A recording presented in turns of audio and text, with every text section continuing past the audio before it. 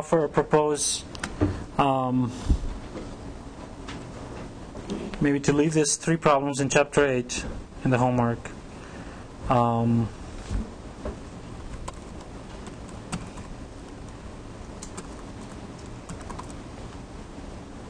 Okay.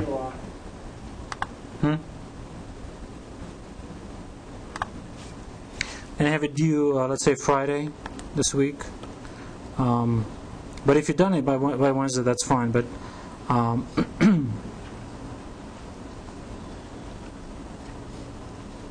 whatever that is. 5th.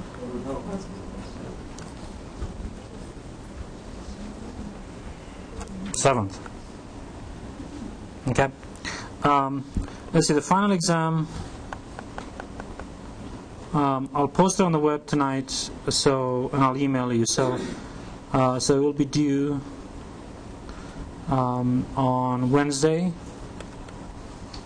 May 12th. Let's say 5 p.m. Originally the in-class was supposed to be on Monday, a week from today. But being a take-home, I said, just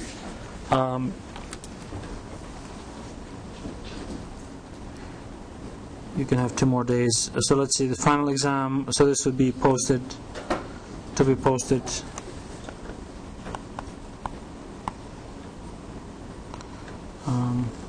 later tonight.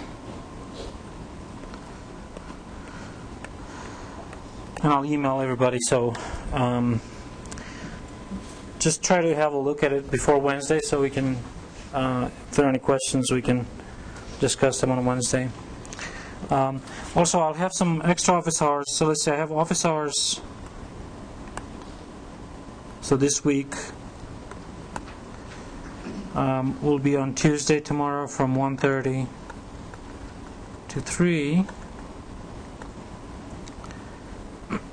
And the usual Wednesday 10 to 11, but it's not a very popular time. I'll also be here on Friday if you're between I guess 10 and 12. So if you have questions, feel free to stop by. Let's see, I think that's all I had for the announcements.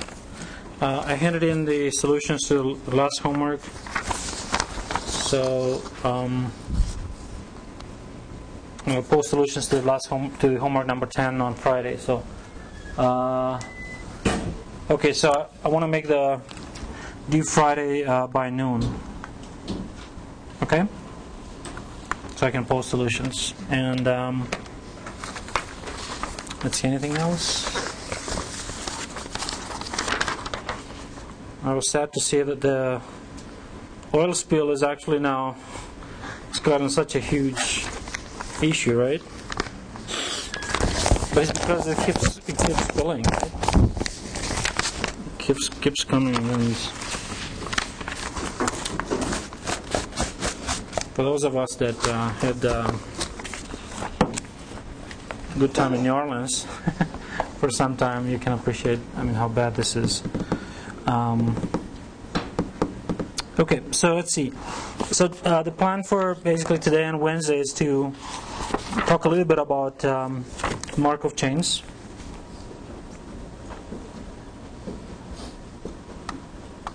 Unless there are any.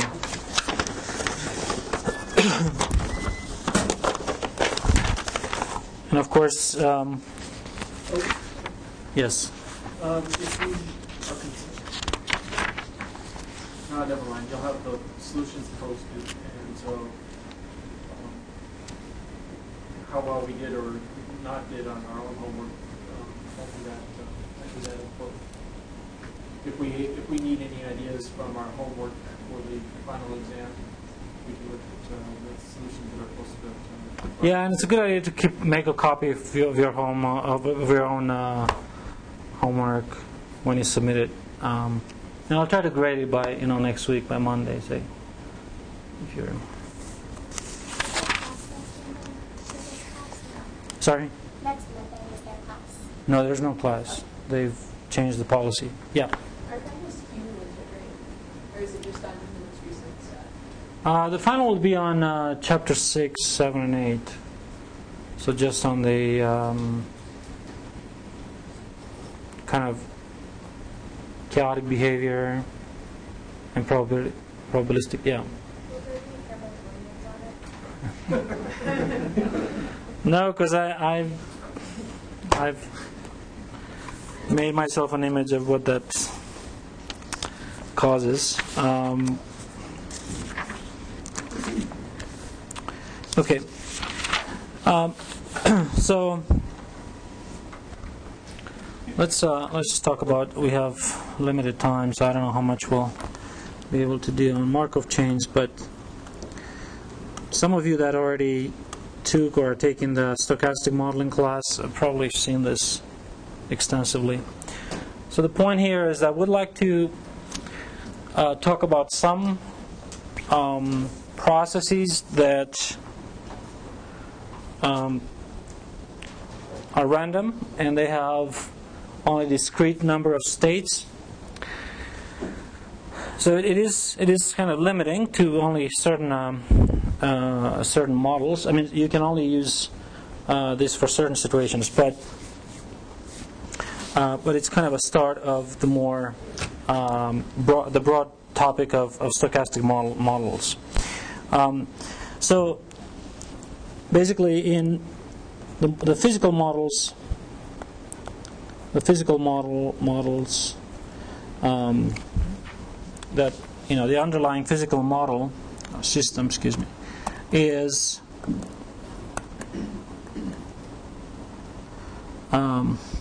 that takes only finite number of states and that can transition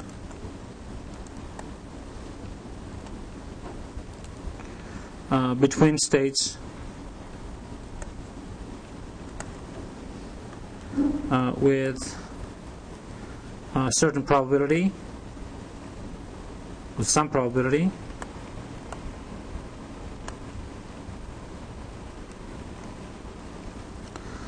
These usually can be modeled with so-called Markov chains, or a Markov chain.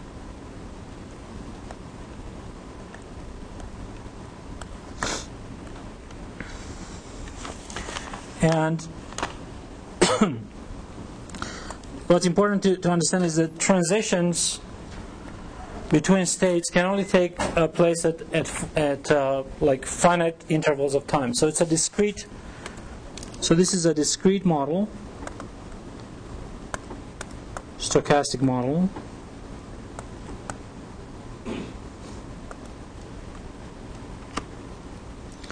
The transitions take place at regular, if you want, intervals of time, every second, every hour, every day, or doesn't even have to be regular, but it's just at prescribed time. So it's not a continuous dependence of the state. Okay? And let's call, so system schematically, if, for instance, if this physical state takes the physical system can take one of three states. So every moment of time you have the state 1 characterizing the system, or state 2 or state 3 characterizing the system, and with possibility of moving from at regular, at intervals, distinct intervals of time, from like state 1 to state 2 with a certain probability. and we're going to introduce this notation of Pij to be the probability of the system in state I to transition or jump to state J.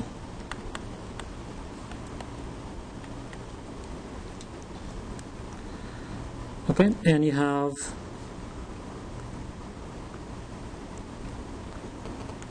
also a certain probability of the system from state 2 to move to state 3 and so forth, right?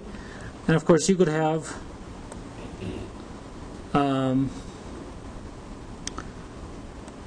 B31. You could have the system that stays, is in state 1 stays in state 1, and that would be P11, P22, P33. Now, oftentimes, if any of this probability is 0, maybe you just don't draw that that arrow or that edge, right? Also, it's possible that the system in state 2 would move back to state 1 and so forth, right? State 1 to state 3. So this would be sort of this would be a complete graph. But notice that, keep in mind that some of these probabilities may be 0.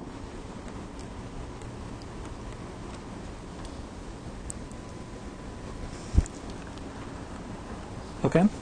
And there is an example we're going to talk about that has probability 0 and some of them. So certainly these numbers are between 0 and 1 as being probabilities. And there's another very important property of these. And that is, if you're in any of the states, the next iteration of the system, so the next time you have to go somewhere. Either you have to also be in another state. So if you're in state 1 with 100% probability, so it's certain that you're going to either be in state 1, 2, or 3 in the next time interval. And that amounts to saying that the sum of the probabilities, let's see, if you state I,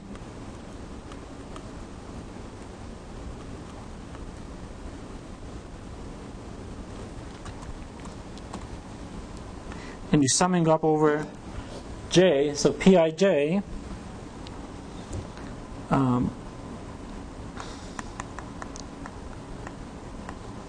again, if you have 3 states, it's going to be for each I from 1 to 3, but for each state, you have the sum of Pij run over J to be 1. Okay? Okay, so this leads to keep this kind of self-contained, it's easy to introduce or to keep this numbers in a matrix. So transition matrix, P, capital P, stands for P11, P12, P13, in this case with 3, P21, P22, P23, P31, P32, P33, and what's important about this matrix is that the row sums, or the sums along each row, are all equal to 1. And of course they're all positive, between 0 and 1. It could be, some could be 0 or 1, or sums are all equal to 1. Okay? So this defines P is called such a P. So such a matrix that has these properties is called, okay, P is called stochastic matrix.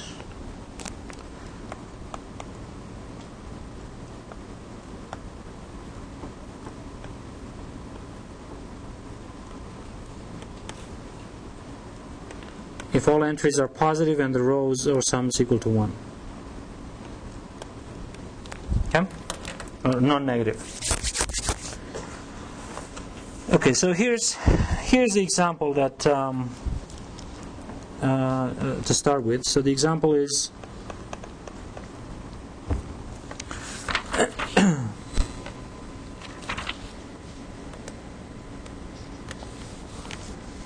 this inventory problem.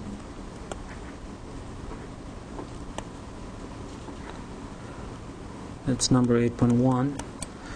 Okay, and it has to do with,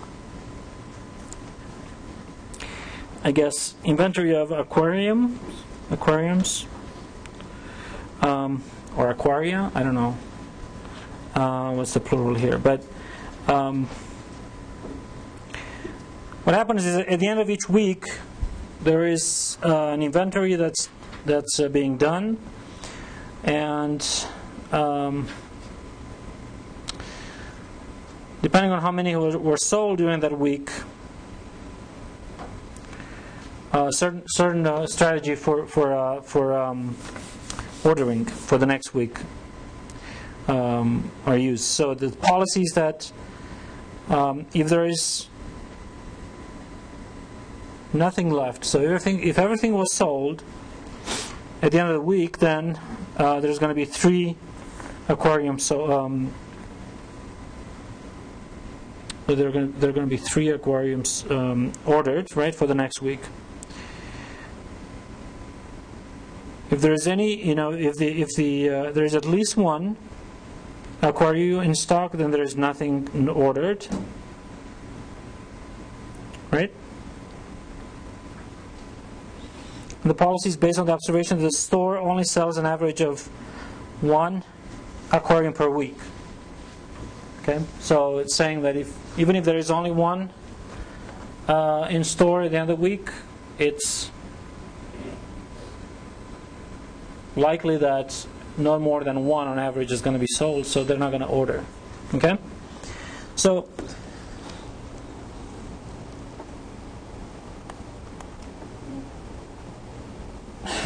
why is this system sort of modeled using the Markov chain, or I guess in its simplest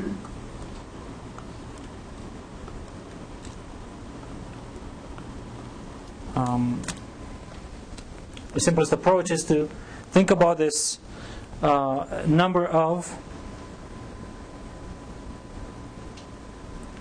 aquarium at the end of the week. Okay, so there could be,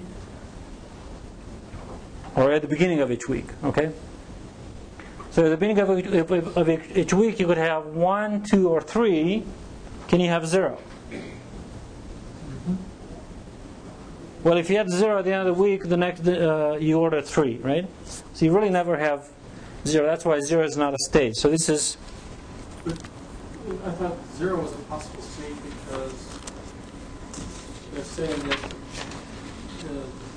the question says adequate policy regarding potential lost sales because the customer requesting one when they're out of stock. Okay, but that's the question. Okay, so if they're out of stock, then you have a possible state of 0. Okay, but let me clarify. So these represent the state, the inventory at the beginning of each week. Okay, so you cannot have 0. Because you've ordered 3. If you had 0, okay, then you've ordered 3. So you start the week always with something. The question asks is, what if during that next week, the demand is actually higher than what your inventory is? What's the probability of that happening? So we're assuming that the time interval between order and receiving. Yeah. We're ignoring that. No, yeah, we're ignoring everything. Yeah. We're just assuming that's just. Okay. Simplest Okay. Possible. As soon as we order, we have stock. Yeah. It's next door. Okay, garage sale, whatever. Okay, so all right, so there's going to be probabilities of something happening. For instance, what's the probability that you start 1 week with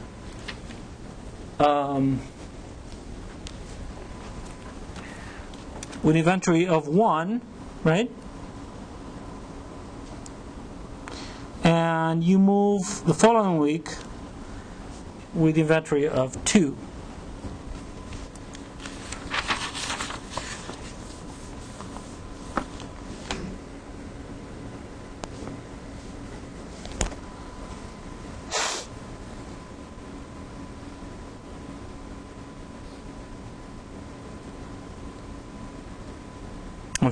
I'm sorry, this is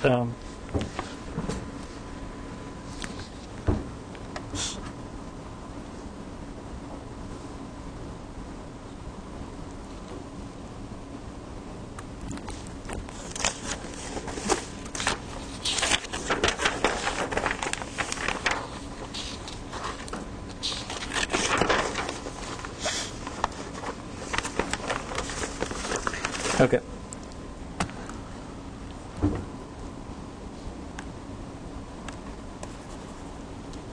It's a little bit. I mean, to get to the probability to the actual probability, it's a little bit. We need to go through another step. So that is the following. So let's call xn to be the number of aquaria or aquariums at the beginning of a week n, okay, and let's call dn to be the demand for aquariums during that week, during weekend. Okay, so trying to figure out what's the probability of moving from one state to another. Okay. All right, so we have the following. What's the probability that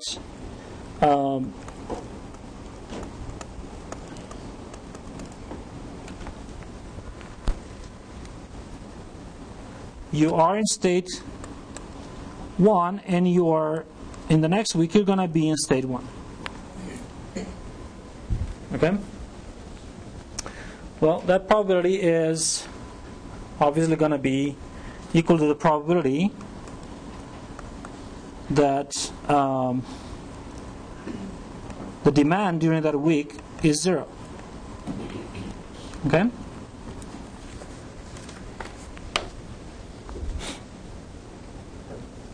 So we'll talk a little bit more about this, what's called conditional probability, but clearly, you're going to start with 1 aquarium, and the following week you're going to have 1 aquarium if there is nothing sold, right? So the first thing to decide is what should be the probability that the demand is 0, or what is the probability that the demand is any given number? Okay. Well, so the question is that this random variable, which is the demand for aquarium, is a discrete random variable, right? So this is a discrete random variable and can take values 0, 1, 2, right? It could be, the demand could be huge, right? So in theory, it could be any integer, right? So the question is, what is the probability density distribution? So the probability distribution is assumed to be exponential, or excuse me, Poisson. because it's discrete, and it models this kind of number of arrivals, if you want, during any given week. Okay, it's going to be a very low probability that this D is going to be high. There's going to be a reasonably high probability that this D is going to be small. So this is going to be our assumption. Assumption is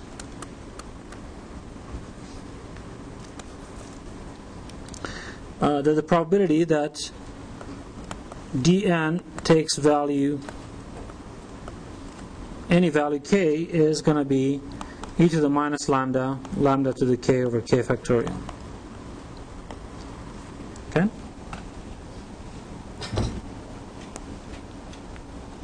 Now the question is, this is Poisson, what is the rate? So recall the expected value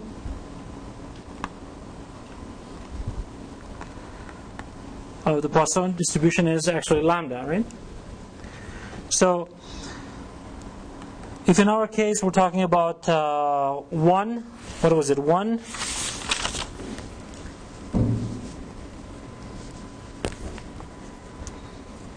Right?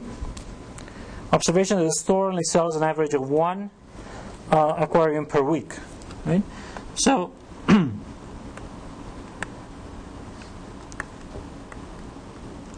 so the assumption is that this is equal to 1, in which case the probability that dn is any k should be considered to be e to the minus 1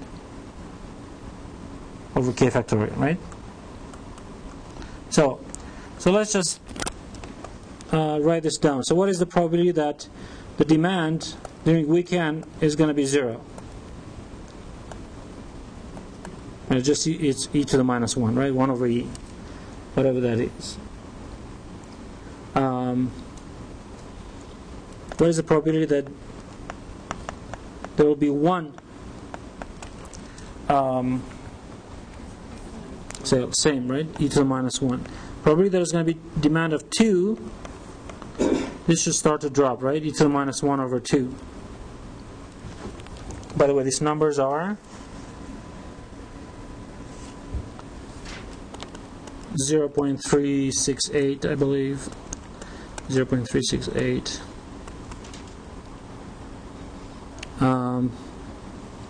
Well, this is half of it, right?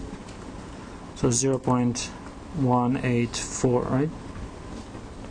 And so forth. What's the probability that the demand is going to be 3?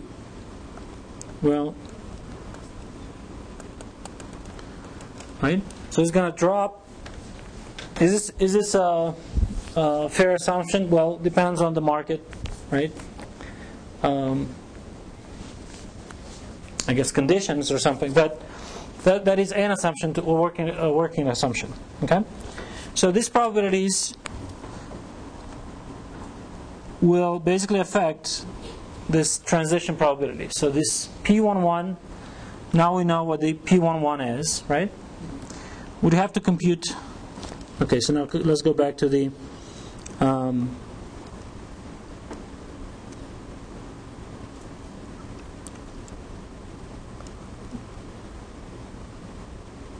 transition probability. So P11 is going to be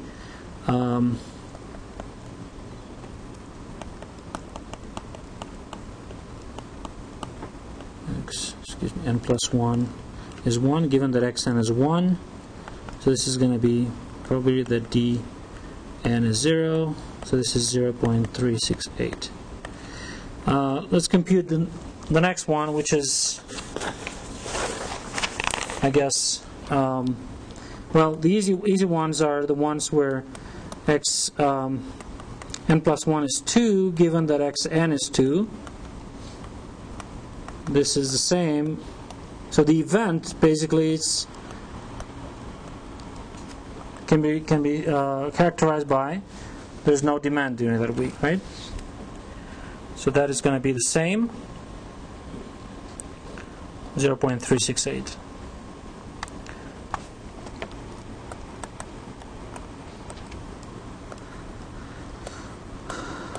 But unfortunately, P33 is not going to be that easy. So the P33 is the probability that during week 3 there are 3. The beginning of week 3, week n plus 1, there are 3, given that at x n equals 3. So here there are two possibilities. There are two mutually exclusive or disjoint events, right? So it's the probability that there is no, so there were 3 and there's no sale. So that is one possibility, that there is no demand, right? But it's also the probability that there is, everything was sold, right? All those 3 were sold during that week, and then you have replenished, right?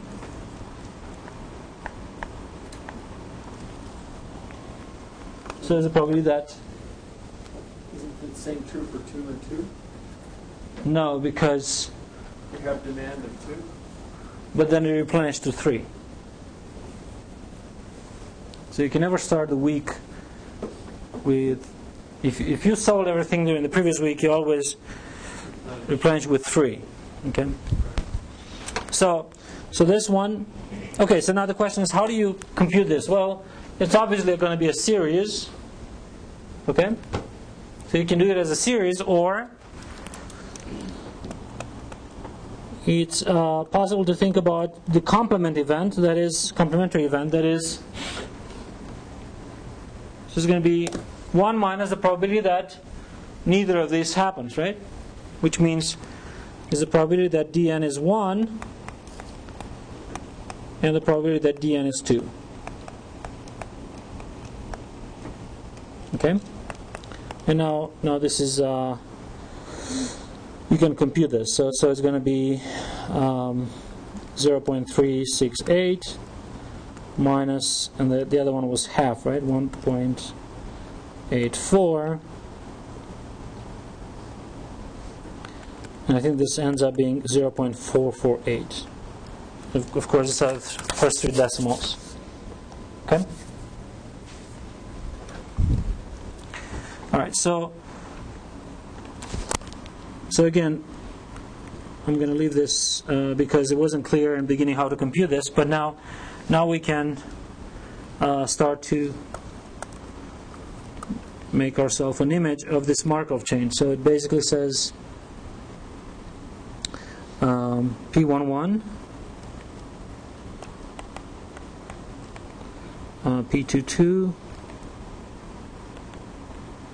and P33. Okay? But now, of course, the other ones need to be computed. So for instance, what's the probability that you start with 1 and the next week you have 2?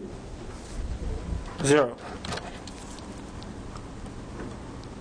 Right? It's impossible to end up with 2 during any given week unless you started with 2 or the previous week. Yeah. Could you say a few words on how you got the complement above?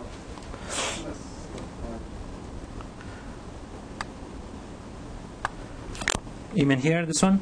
Yeah. Well, remember the What is the process you think? well, you have a random variable that takes discrete amount of so it has a probability distribution, right? So it has a probability that it's 0, that it's 1, that it's, and so forth, right? So basically each of this bin is a probability of an event, right? And these events, the union of those events are mutually exclusive, and they add up to a certain event. Because something has to be, right? The D has to be something. Yep. At each week, D has to be equal to something. So all we do here is say if the sum of these things equals 1, well, and we're only looking at basically at the one which is 0. So I'm going to use the red to indicate. So this is 0, 1, 2. 0 is here, right? So it says the probability that of the event that this happens, right? And this happens, is 1 minus the sum of those two probabilities. That's all. So the sum of everything is 1, right? That's and these are mutually exclusive events.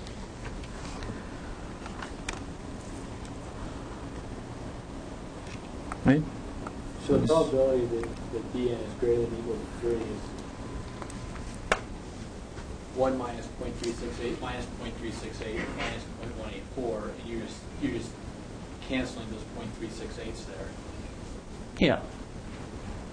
Or one of them. Right. Right?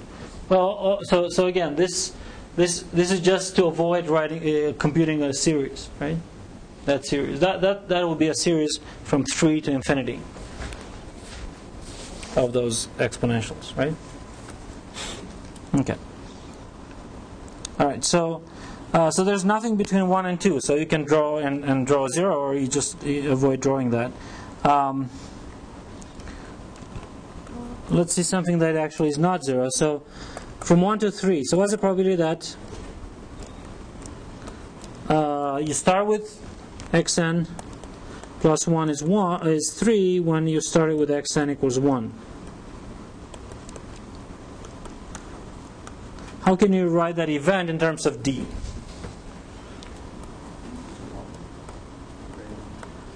Greater than or equal than 1. Again, demand could be very high, right? You can only sell what you have, but the demand could be very high. With low probability, but it could be very high. Okay, so this is, again, the same thing. This is 1 minus what probability of what event? The dn is 0, right? So this is 1 minus 0.368. So this is whatever, 0.632. Okay? So that's a pretty high probability that from 1 you move to 3. Right? And then you can keep doing this. So let me just leave this and write what the matrix is. So that's the nice thing about putting everything in a matrix. You can see everything at once without having to draw all those arrows. So this is 0.368, 0, 0.632. Second row is, we haven't computed P21, but it ends up being when the demand is 1, and that's 0.638, 368. We haven't really computed the probability that you start with 2, you end up with 3, but again, that translates into an event of related to the random variable d. And the last row is this one. Okay? So this is a 3x3 stochastic matrix. Okay? And now the question is, what do you do with this? So what is this matrix used for, or this probability transition probabilities used for? So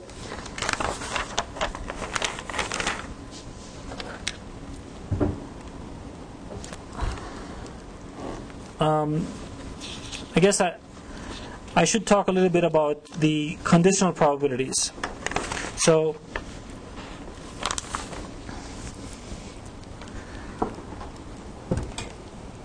let me make a parenthesis here, and so we don't necessarily see this ugly numbers here. So let me just simplify. So consider a simpler 3-state Markov chain.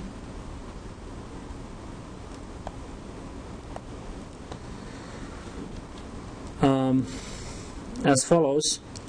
So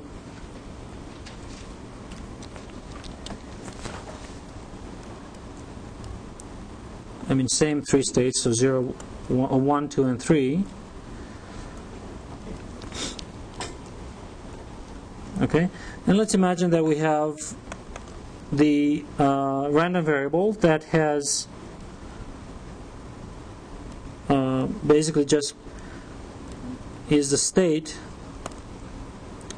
at time n, and it has the following distribution.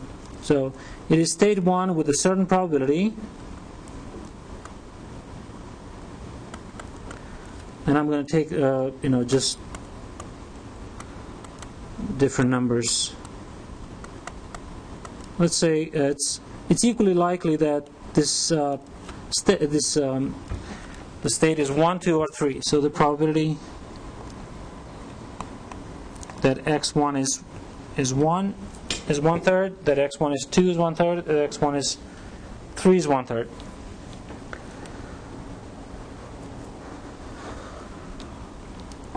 Okay, and consider the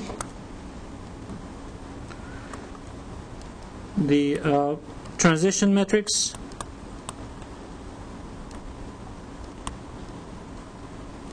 To be the following.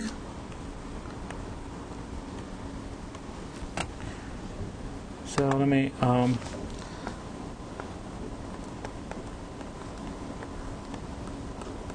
write this down. 1/3, 1/3, 1/3, 7/10, 3/10, 0, 0, 1, 0. Okay.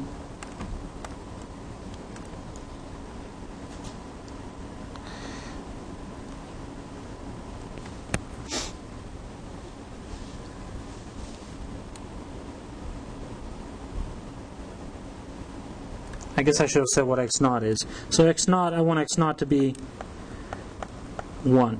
So I want to start at 1, and I want to move in the next state, so state at time 1, with equal probability at being 1/3.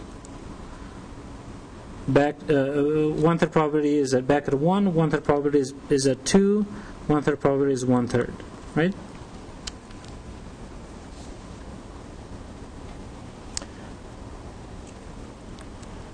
So the question is, what will x2 be? So what is the state at second time going to be? Okay. Well, so here we need to, obviously it's going to be 1, 2, or 3 with probability that x2 is 1, which we need to compute with x is going to be 2 with the probability that we need to compute, and it's going to be 3 with the probability that we need to compute.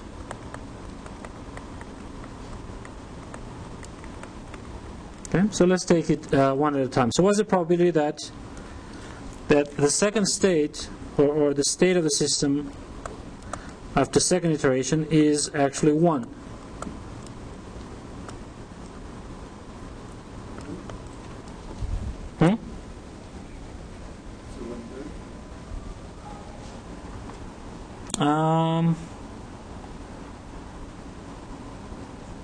Let's see, okay, so I gave the transition metrics here, but it's not that clear, because you can actually be in, let's see, state,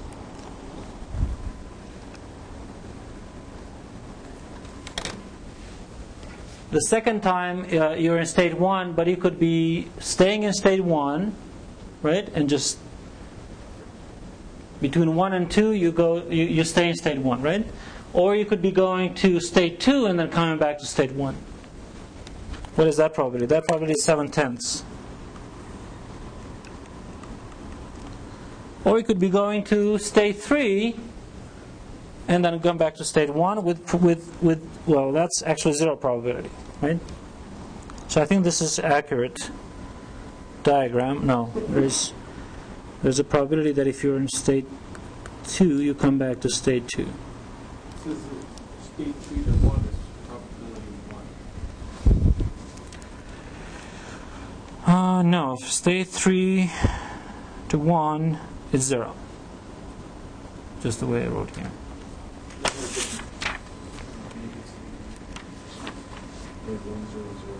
Oh, 1, 0, 0. Okay, so let's So then that changes what?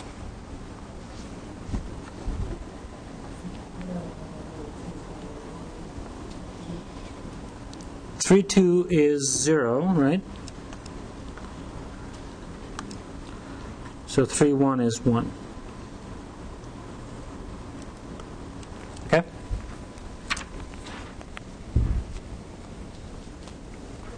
Right? So if you're in state 3 with well, probability 1, you go back to 1, right?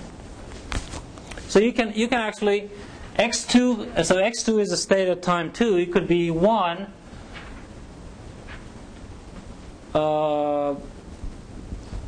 as follows. So here are all the possibilities. There's a probability that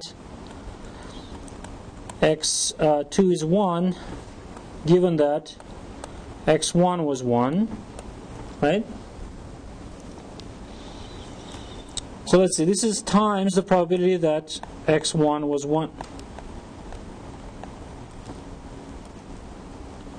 Plus, so I'll say in a second, this conditional probability is the probability that x2 is 1, that x1 is 2, times the probability that x1 is 2.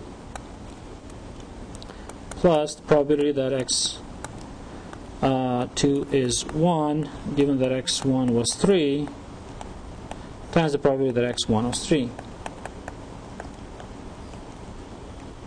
Okay? So here we use the following notation. So P of A and B, A condition B, or A given B, is a conditional probability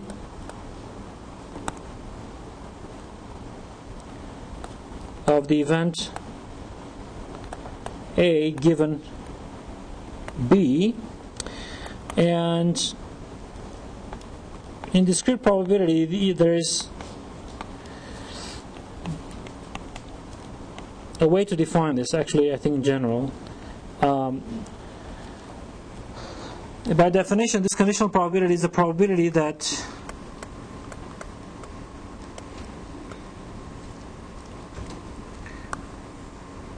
both events A and B happen when the sample space is reduced or is restricted to B, right? So here's the picture in general. If I have, this is my sample space, and I don't know, I think we use it S for discrete, right? If this is a sample space, and this is the event B, okay? And I have some event A, let's say it kind of overlaps, partially overlaps with this, right? Then what are we doing? We're saying that the new sample space is just B, because given that B happens, what is the probability that A will happen, right? So at least when you do counting, when it's equally likely outcomes, you can see that the probability that A will happen, knowing that B already happened, or that B happens, is the number of outcomes in the intersection divided by the favorable possible outcomes, right? So it's the ratio between P of A intersect B and B.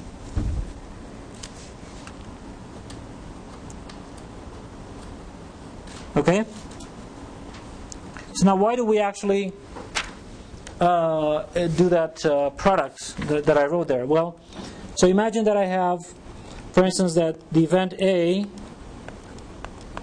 is the event that x2 is 1. Okay? And the event B1 is the event that x1 was 1. B2 is the event that x1 was 2 at the previous, at the time 1. And B3 is the event x1 was 3. So I have these 3 events. By the way, they are mutually exclusive.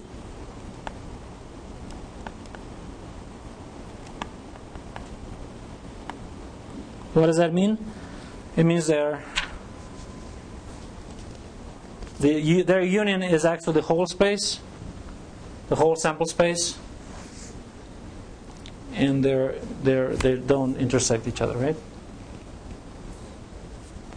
Yeah. So I have 3 events. So now, at time 1. Now at time 2, I'm looking at the event that x2 is 1. So what can I write? I can write that the probability that if the event A, actually just the event A, I can split the event A into the following.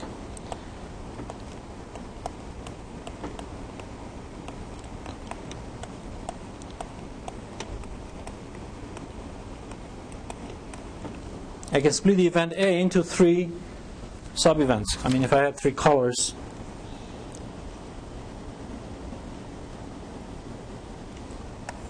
right? So this is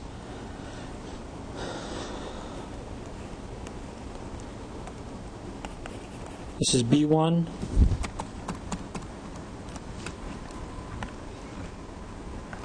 This is B2. B2 here and B3 here, right? And my event A is somewhere in here, right? So there's going to be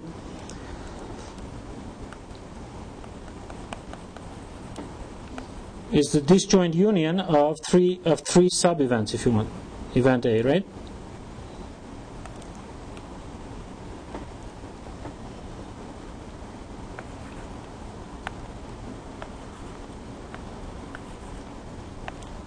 Okay, being disjointed means that the probability of the event A is the sum of the probabilities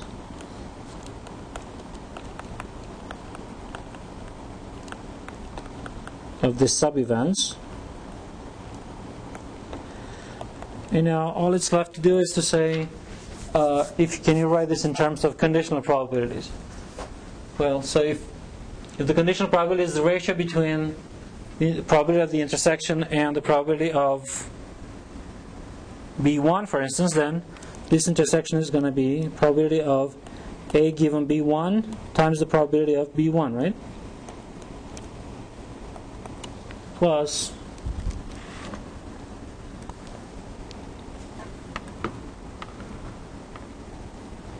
and so forth, right? Probability that A given B2 times the probability of B2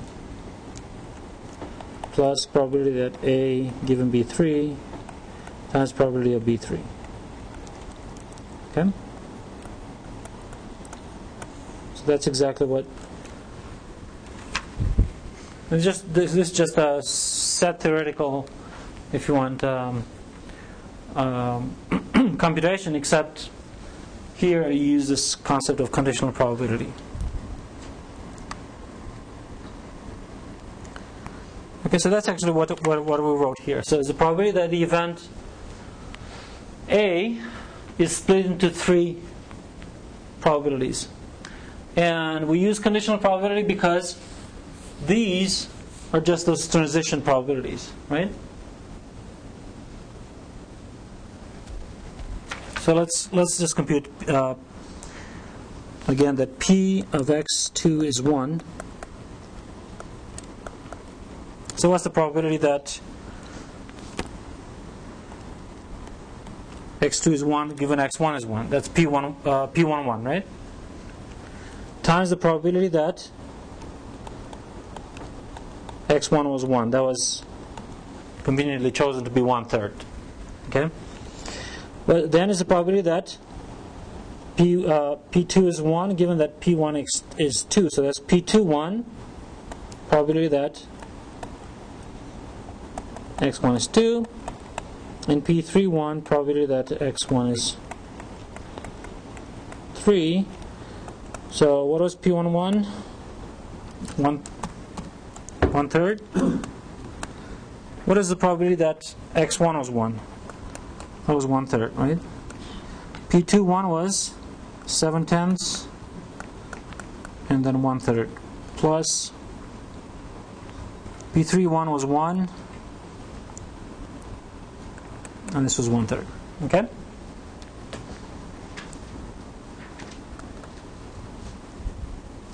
So what is that?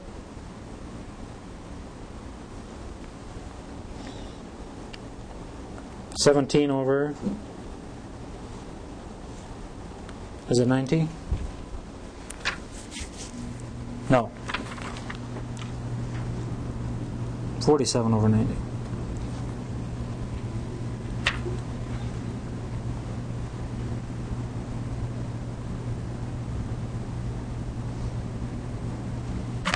No, that's not even true.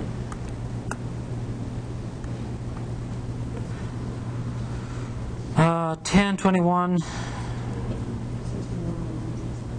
and 30, 61. Yep. Okay? So that's how you... Then what's the probability that x2 is 2? What's going to be p11, probability that... p12, probability that x1 is 1,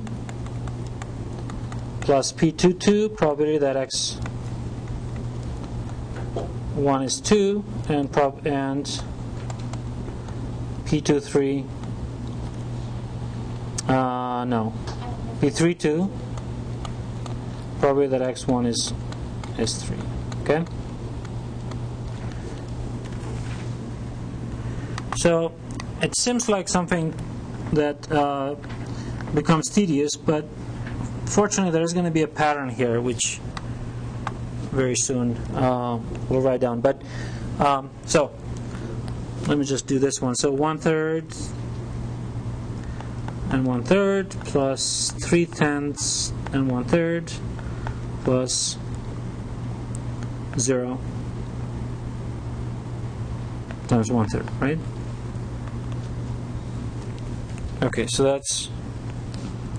this is 19 over 90, right?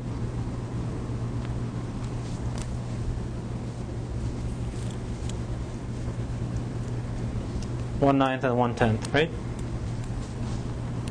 Okay.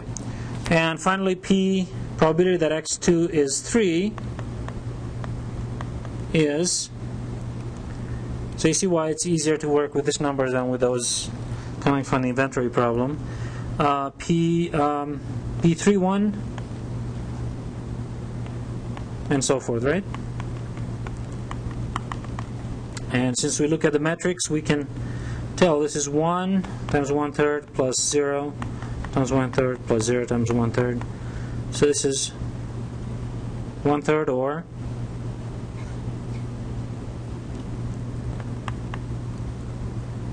if we were to put it over 90,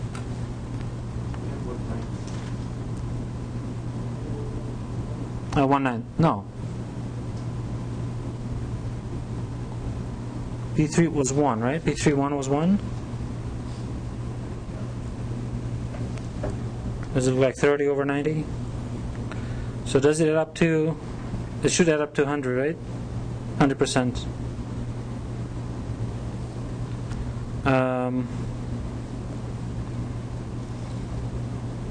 Yeah, why is it? It should be 1.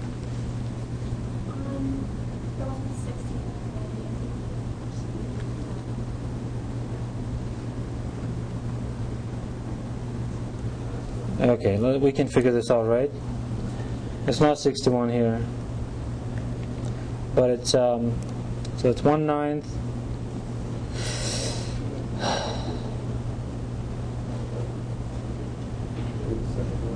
I think it should be 41, no?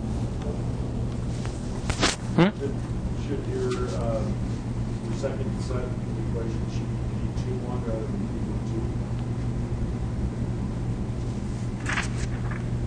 P12? No.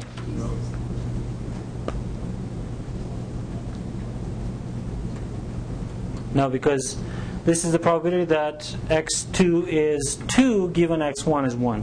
So it's moving from 1 to 2.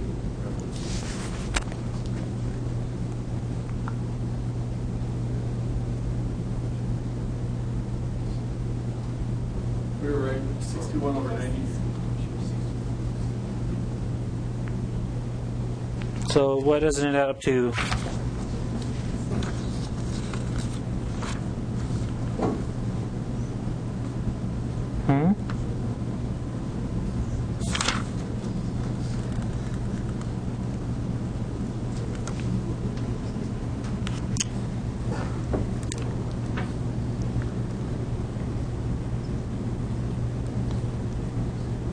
So where is this? Okay, so looks like they say this is 1/9. Where is this 1/9?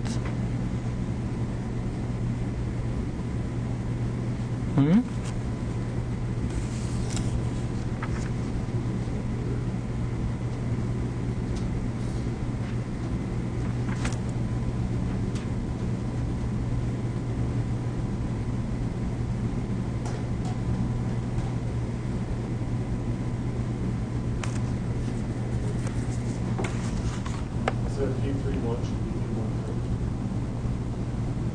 P1/3. Yeah. Okay, thank you. That was the problem.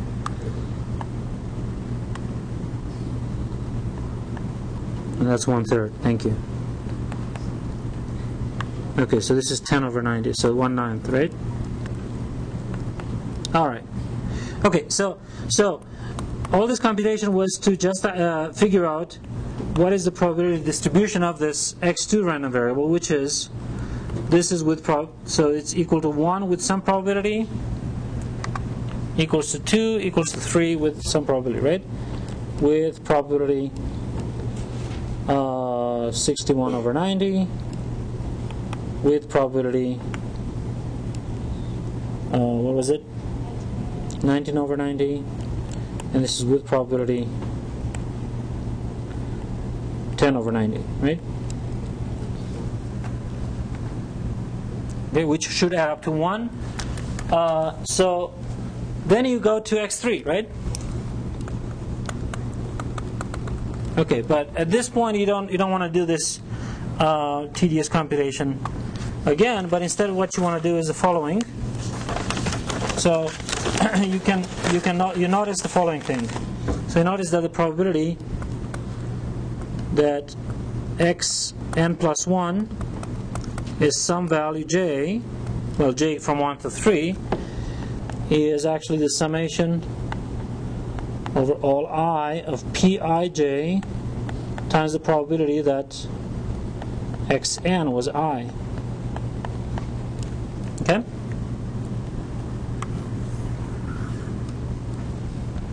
Which would be what? P1j, probability that xn is 1,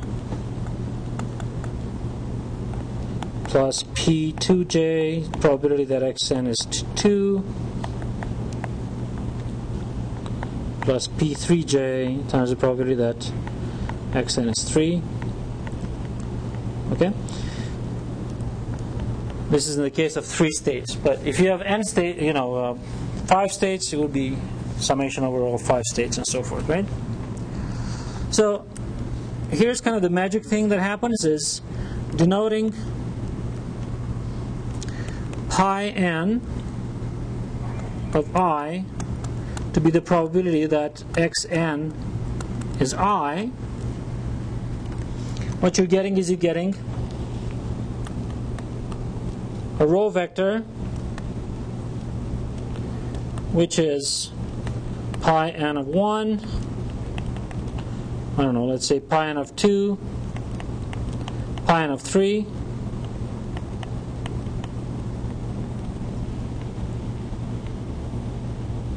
then you can write this as a matrix multiplication. Okay? You can simply write that as being the row of pi n, right? Multiplied by the columns of p. Okay? So then we can write the following, that pi n plus 1 is simply pi n multiplied by p. Okay? So specifically, if I have 3 it's a 1 by 3 row, so this is pi n plus 1 state. This is going to be the row at time n, so pi n, and then I have multiplied by these columns, right? Yeah, so we were looking at the wrong. So you should be multiplying the values, the current values, the probabilities that the xn is in any of the states, by the columns of this matrix.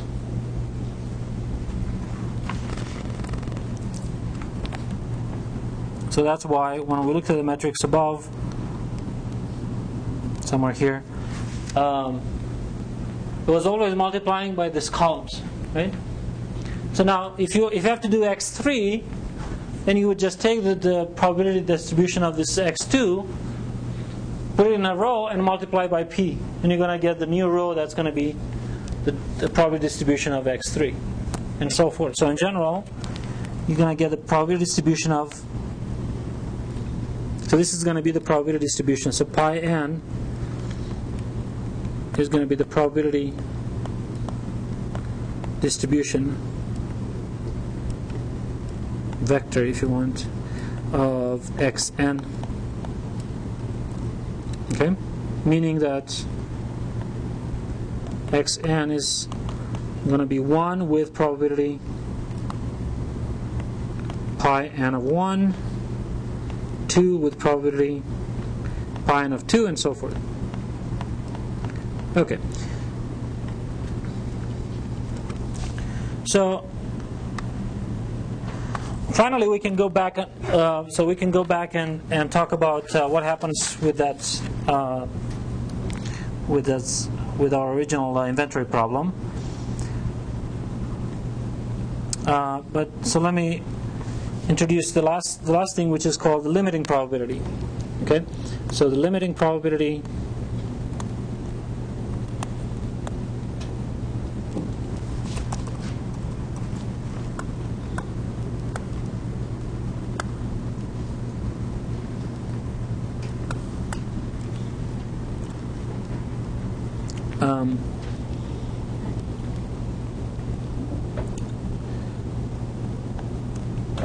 so if we start, let's say start with pi 0,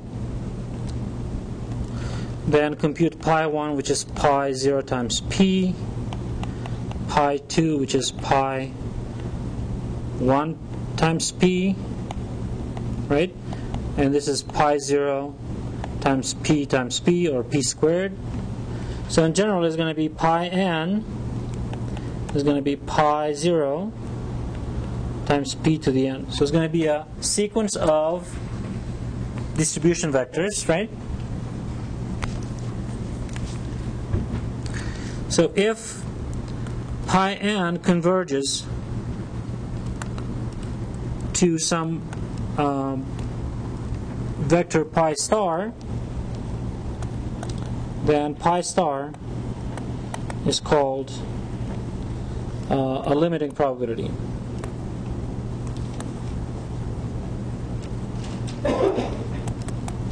Or steady, actually, so it's a limiting probability,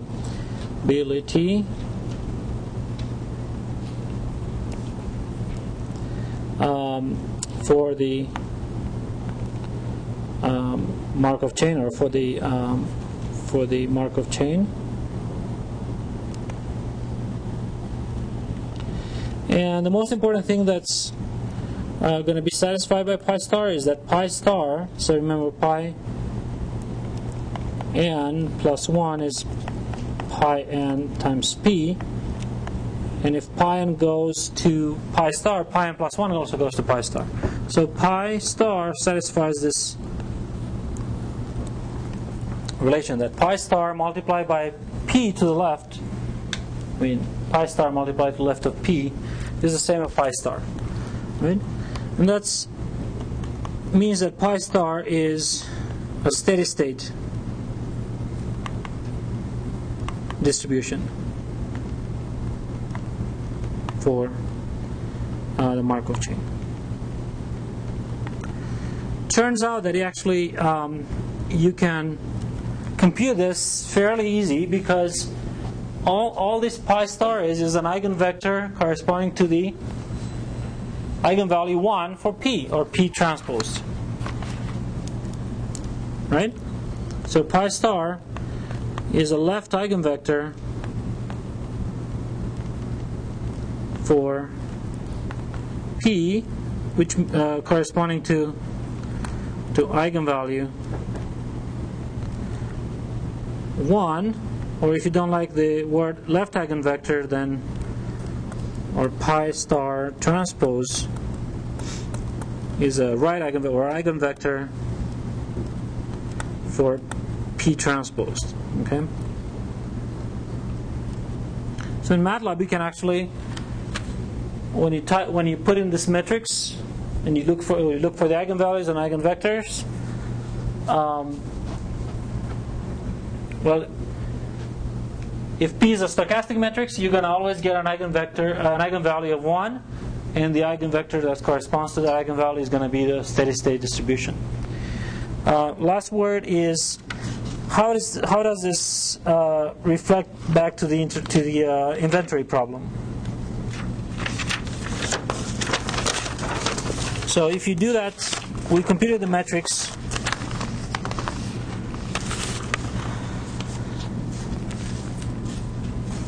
We computed that metric. So back to inventory problem.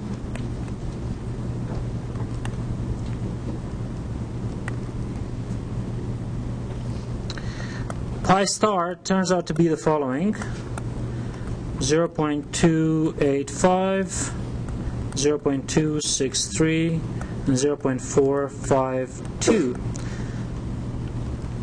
Okay, so I'll talk about more about how to actually compute this in practice. But with MATLAB, we can find these numbers by just putting that matrix P, capital P, and the conclusion of this model was to figure out the probability that the demand exceeds the inventory, right? So it was the question of what is the probability that in week N, for instance, the demand exceeds inventory. So here's what you do is, again, you split into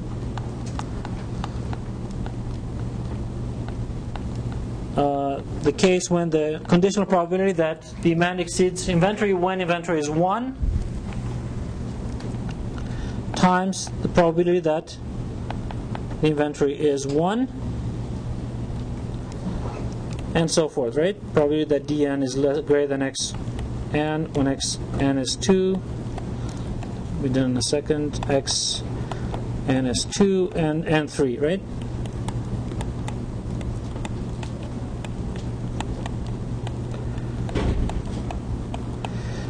And now the question is,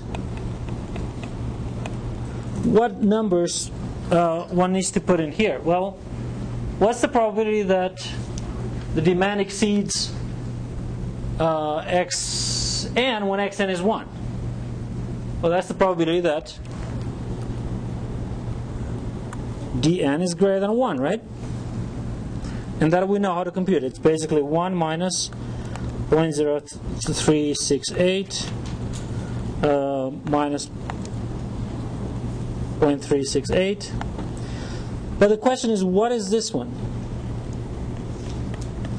And that's where one uses the limiting probability for those values. The probability that xn is 1 is 0.285, right? This is 0.263, and this is 0.452. Okay.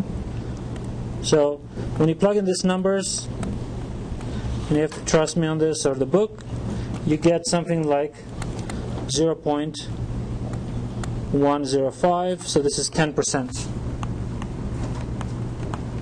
So 10% chance that you, following that policy, you're going to actually have the demand exceed the inventory. Okay. So on Wednesday, I'm going to show you kind of, I guess, on using MATLAB, how you can actually generate this limiting probabilities, either through the discrete dynamical system or through eigenvalues. Yep. Just go back up when you're talking about the pi star is a left eigenvector for P. What's the word right after P? Corresponding to eigenvalue 1. Okay, so we'll talk more about this on Wednesday. Thank you.